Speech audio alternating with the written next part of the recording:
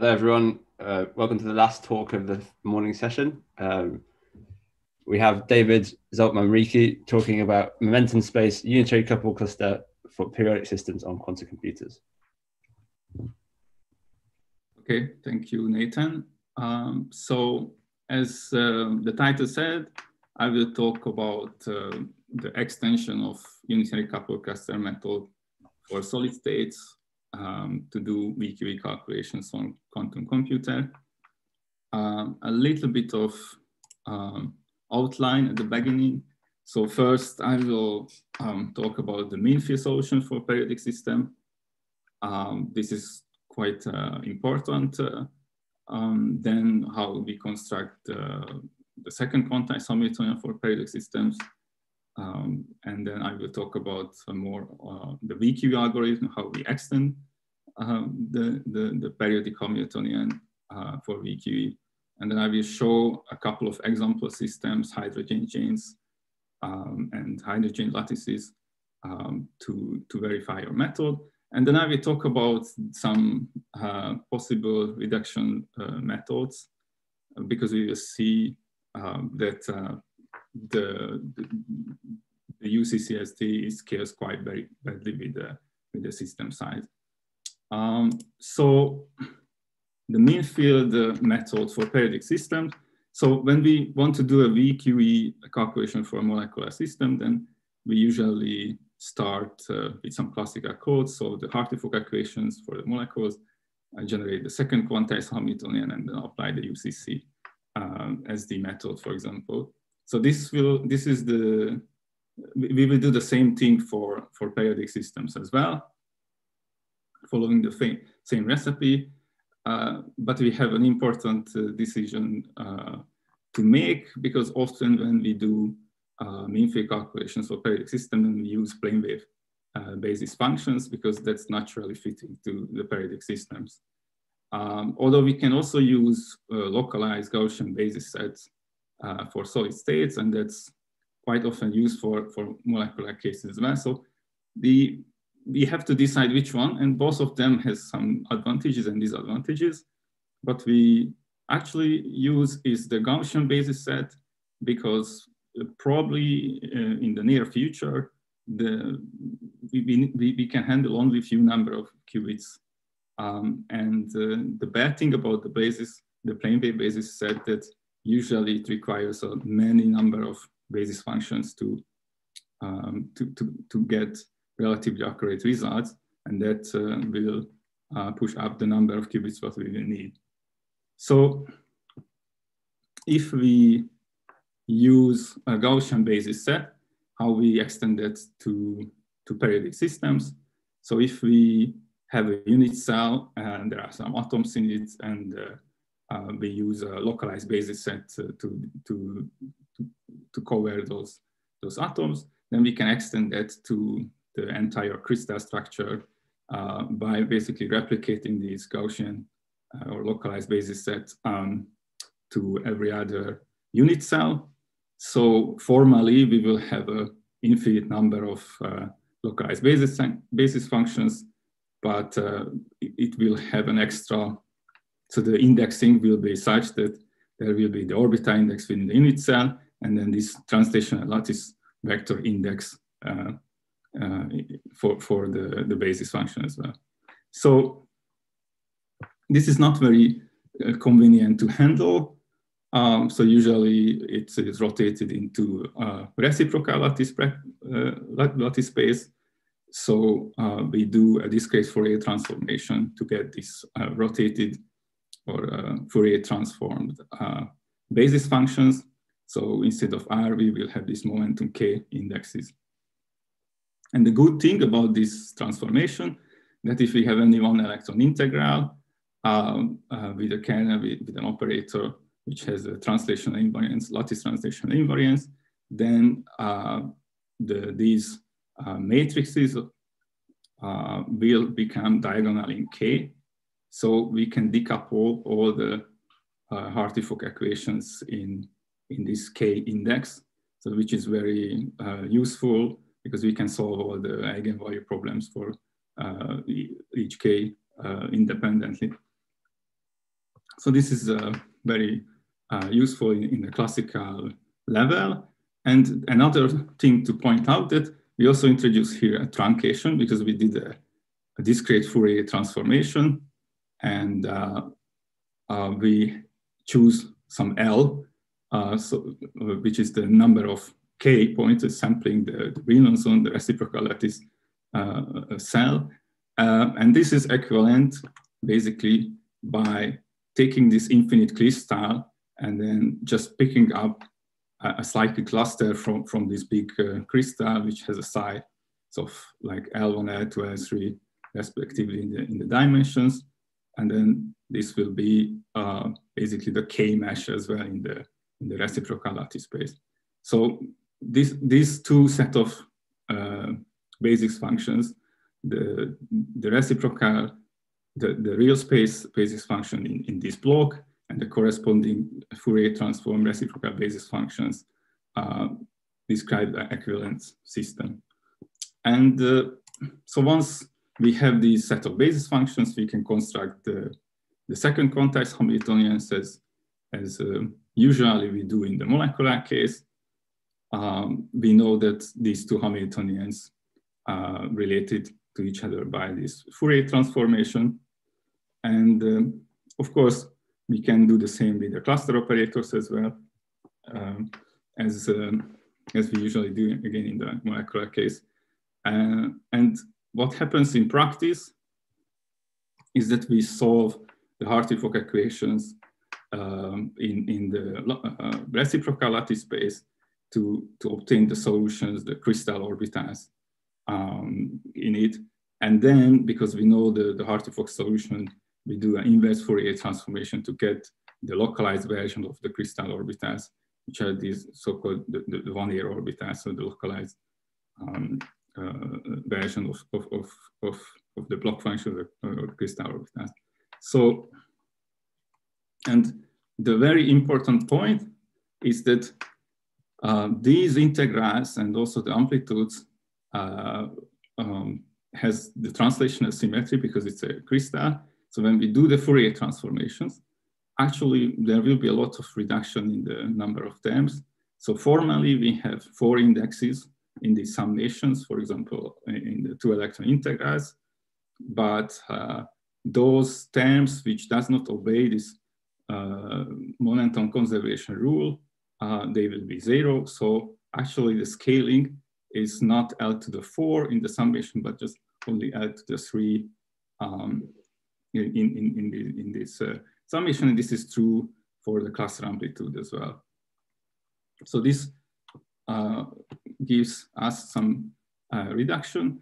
And if we want to do a VQE calculation, then we follow the usual recipe.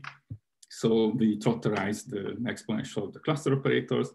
So we will get the product of exponential of some Pauli strings, but usually these parameters correspond to the cluster amplitudes. Now the important point here is that the cluster amplitudes, because of the Fourier transform, become complex. So we need to separate them to imaginary and real parts. So if we write the cluster operators in this way, we see that there will be a usual term for the real parts where we have the excitation and the difference of the excitation and the de-excitation operator, but there will be these extra terms with the sum of them multiplied by this imaginary factor. So if we do a usual, for example, Jordan-Wigner encoding, then we will get the usual encoding for the difference. We will get a different kind of terms when we have the summation. So there will be, for example, even number of y's in these terms, but there is this I factor which multiplies it. So eventually, in these trotterized UCC ansatz, the coefficients will be the real and the imaginary part of the amplitudes independently. So the variational parameters will be the imaginary and the real part of the cluster operator. And so this means that basically formally we doubled the number of variational parameters, and also we doubled the number of Pauli strings. So the circuit depth effectively is doubled. So regarding the parameters, it's actually not so bad because there are these relations between the complex amplitude. So we can show that actually the number of independent parameters is not doubled because of these relations. So the systems what we were investigating was a hydrogen chain, lithium hydrogen chain, helium chain, and 2- and 3-dimensional hydrogen and helium lattices. We were parameterizing the geometry in a way that we have alternating bond lengths, and we have the hydrogen molecule. And typically, what we found that when we do VQE calculations in momentum space or in the localized space, then we get the same UCC energy, which is a good sign. Also, we compare this with classical CCSD energies, and we found good comparisons. So the biggest systems what we investigated, it was a 5K point system with STO 3G hydrogen molecules. So this was a 20 qubit calculation. And one important thing to note, or interesting thing to note, that if we stretch the system, so stretch this hydrogen chain, then we found that actually the UCCSD calculation what we did gave a higher energy than the CCSD calculation. So this panel here shows the error. This is for example, the 5K point calculation for a hydrogen chain when the distance between the hydrogen molecules or this D parameter is quite large. And these green dots are the CCSD. This is the chemical accuracy line. So you can see that in this case, the red one, the UCCSD energies like just barely reach the chemical accuracy. So this is in a very extreme case when this molecule is stretched. So regarding the resources, what we need. So if we are in the momentum space, then the number of terms in the Hamiltonian is scales with L cubed. So this N is the number of orbitals within a unit cell, and N is the number of K points. So in a localized space, in the lattice space, it scales formally with N to the 4.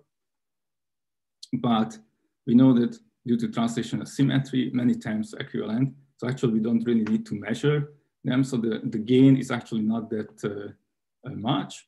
So we also did the gamma calculations. This is basically just taking this very big block of a cyclic cluster and then do a gamma point periodic calculation on that. This is always scales with L to the 4.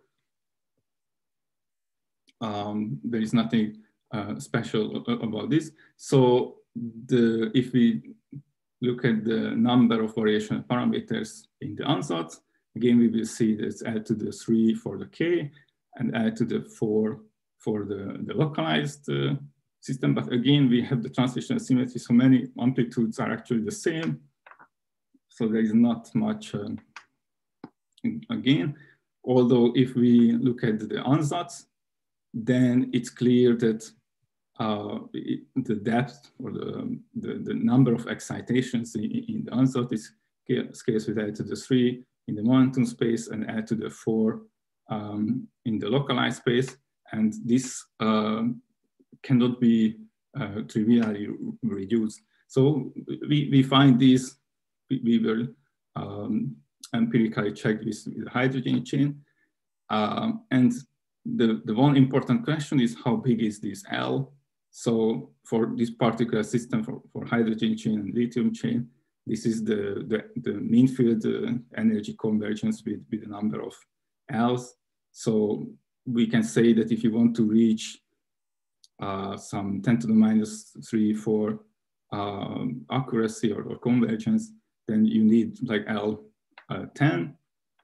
And this is not rare. So when typically we do solid state calculations, then we may reach the hundreds as well.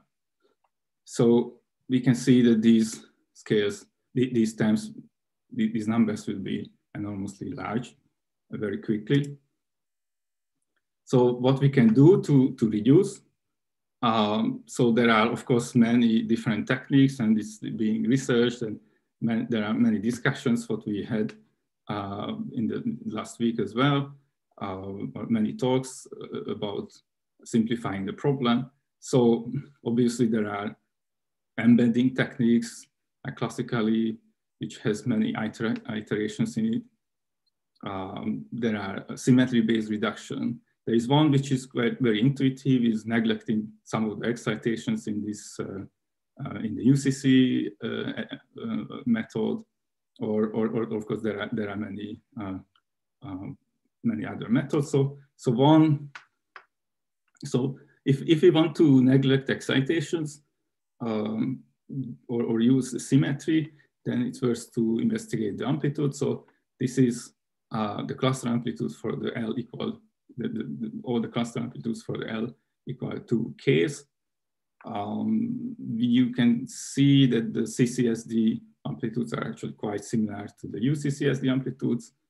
If you want to exploit symmetries, then it's worth to note that while there are some amplitudes which are exactly the same in the CCSD, due to trotterization, not the parameters what we get might be from the UCCSD will be slightly different.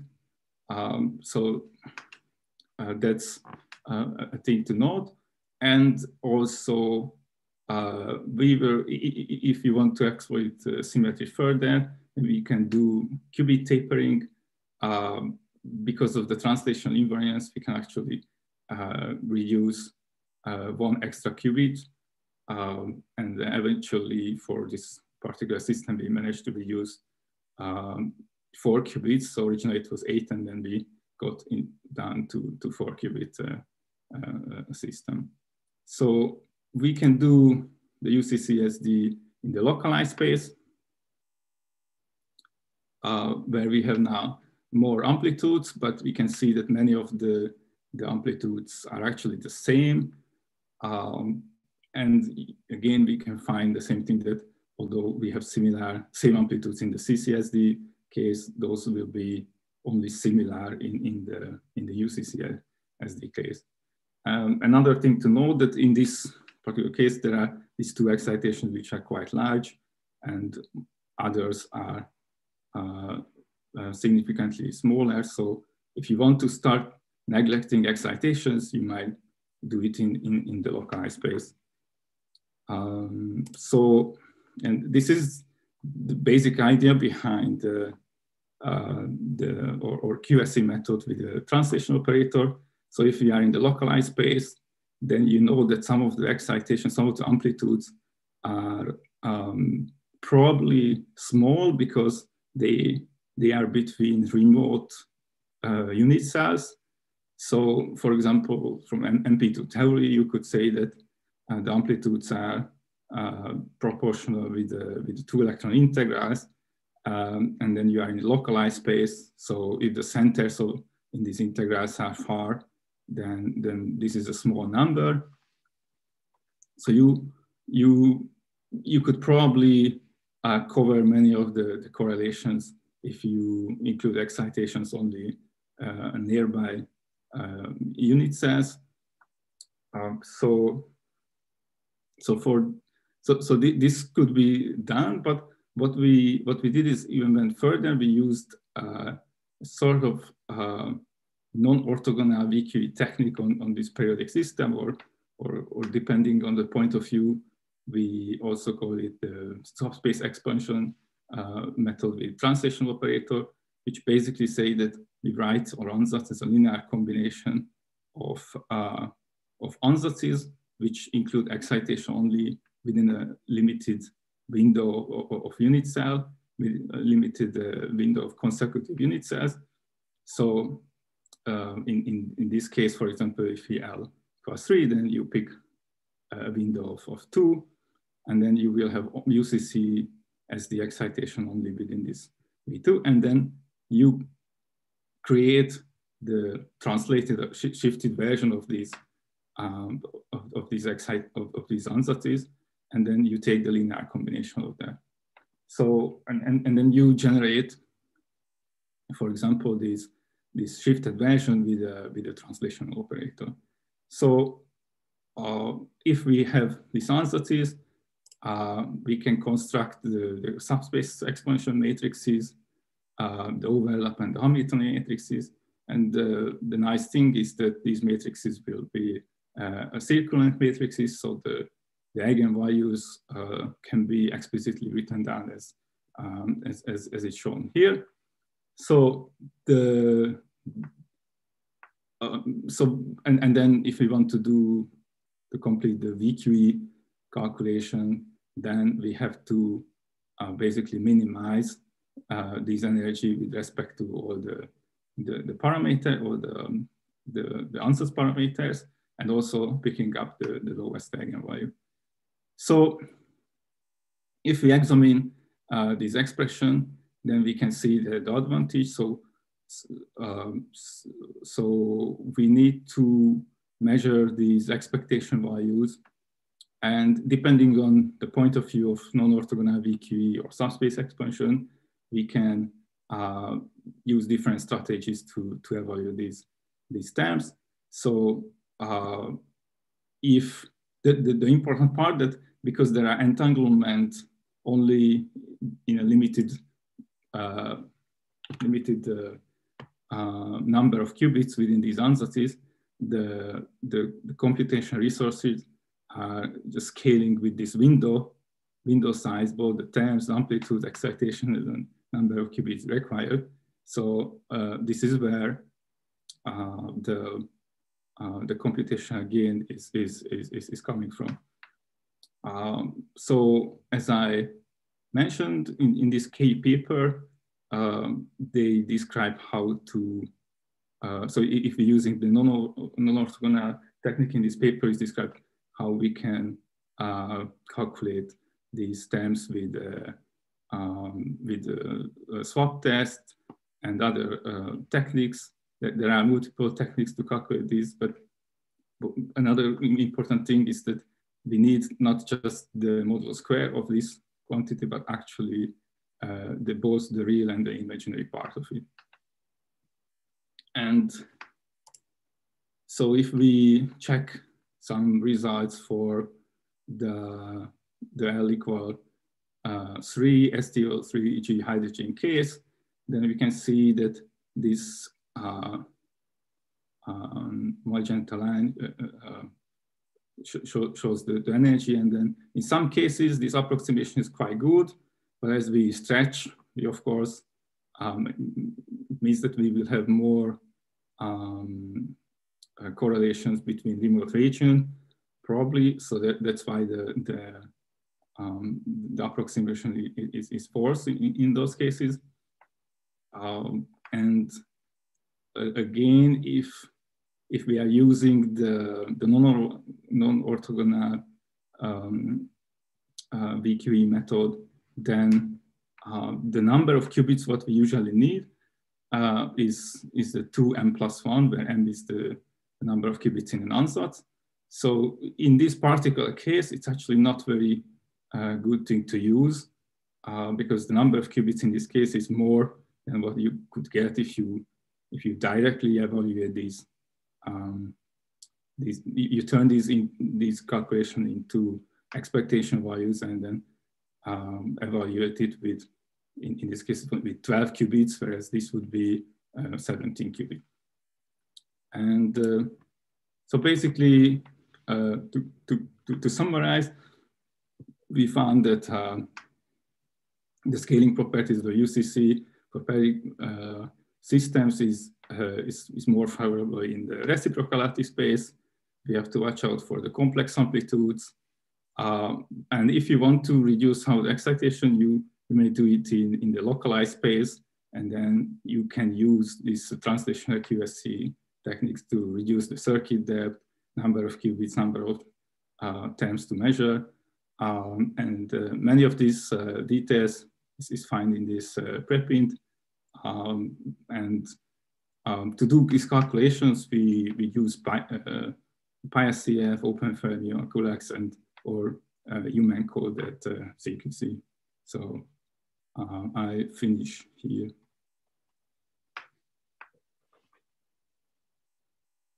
Thank you very much, David. It's nice to know that these techniques can be applied to periodic systems. We have a few questions in the Slack, so I'll read them out.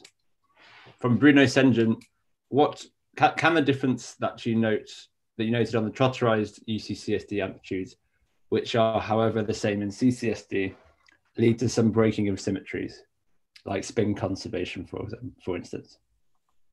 I'm not sure I listened. So the spin conservation is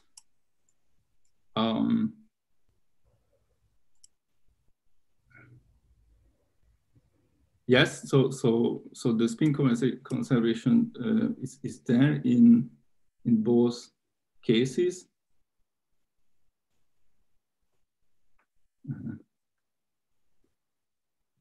I think the question is more related to, do you have any intuition of why the CCSD is better than the UCCSD for the stretched case? Yeah, it's hard to know. Yeah, it's hard to know that. It's also a little bit tricky what we analyze there, because the CCSD is non-variational. So I plotted the difference in the logarithmic curve, taking the modulo square of it, or the absolute value of it. So sometimes the CCSD looks accurate, but it actually went below the full FCI. So it's hard to say that why it is exactly better. It's also, yeah, we need to know that it's just trotterized with one step only. So not totally clear. So thanks. So the next question is from Gabriel Green Dins. I'm wondering is it possible to take even more advantage of the reduction of case summation indices by using different ansatz? Example, if you replace a UCSD with the hardware efficient ansatz, is there a relation between complex amplitudes that translates to different numbers of terms in the qubit Hamiltonian? Oof. Big question.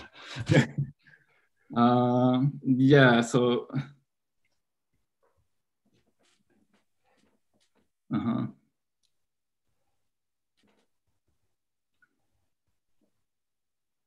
well, I have to think about this. Like, this is yeah. Probably we need to explore this more. So when you replace the UCCSD with hardware efficient ansatz, then you completely then basically you don't really need to care about the complex amplitudes. So the complex amplitude is somehow the nature of the UCCSD as the ansatz in the momentum space, and the fact that you have complex terms in the Hamiltonian, I don't think that interacts with the hardware efficient ansatz directly. So if your hardware efficient ansatz gives you the full FCI expansion, then yeah, I don't think these two interact. But yeah, I need to think about this. Yeah. And one last one from me. So what's the main problem with the complex amplitude? You said it led to some difficult things. So it is not really a main problem, although you directly cannot put the the complex amplitude into the exponential in the circuit. So you need to separate them to real and imaginary part, and then this will double the number of Pauli strings in the ansatz. Did you rotate it in a different basis then? Or do you just, no? Yeah. So you rotate it in a basis where you actually need this imaginary part as well. And so if you, do you still see this? No. Okay. So. It's not sharing, no. There we go. Yeah, so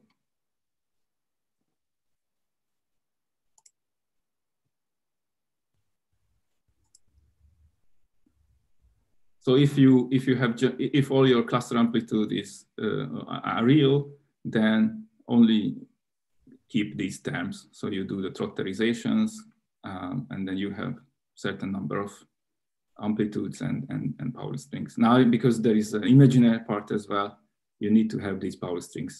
So this will double your double your circuit. That's not really a problem. I mean, it's scaling wise, it's not a problem. It's just a factor of 2. So this in the momentum space, scaling wise, you are still better off because the summations are not L to the 4, but L to the 3. So. And it's still released. So even the addition of the complex factor allows for a unitary rotation. There's no problem in exponential. Oh yes, yeah. So it still remains unitary. Excellent, cool. All right, thank you for the talk. We have an hour break now, and then we resume at 1.